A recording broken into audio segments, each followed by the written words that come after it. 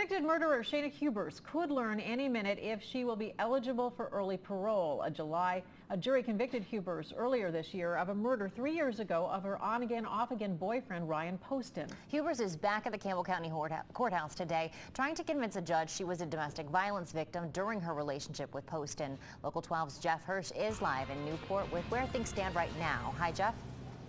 Good afternoon. This is not an appeal of the murder conviction. This is a parole domestic violence designation hearing. And it's, there's a lot at stake for Shayna Hubers, because if she is deemed to be a domestic violence victim by Judge Fred Stein, then she would be eligible for parole a lot earlier. In fact, if the judge accepts the jury's recommendation of 40 years in prison, he doesn't have to. But if he does accept that, then Shayna Hubers would be eligible for parole in 8 years instead of 20 years. Now, under Kentucky law, someone can only be a domestic violence victim if they're cohabitating with someone else, not just boyfriend, girlfriend, but long-term cohabitating and serious sharing of resources. The prosecution said that Hubers and Poston were not permanent, not long-term. In fact, she slept with a lot of other men during that time. The defense argued that fidelity is not relevant in determining continuity of a relationship.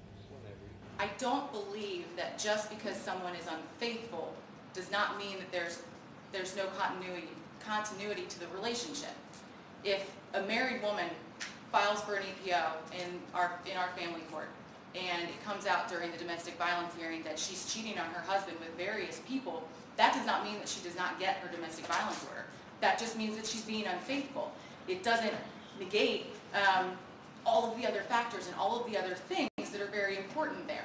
So, talking about Shayna being unfaithful and really is just a smear.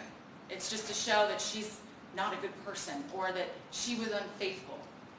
That has absolutely nothing to do with facts. I'm not here to make her look like a liar and look like a tramp. She has done that all by herself.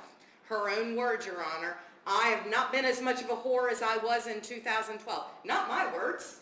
I'm not the liar. I'm not the one who's smearing her. Those are her own words, her characterization of herself. I don't know how we get beyond these 5 words. Words that she spoke within an hour of the time that she murdered Ryan Poston. I do not live with him.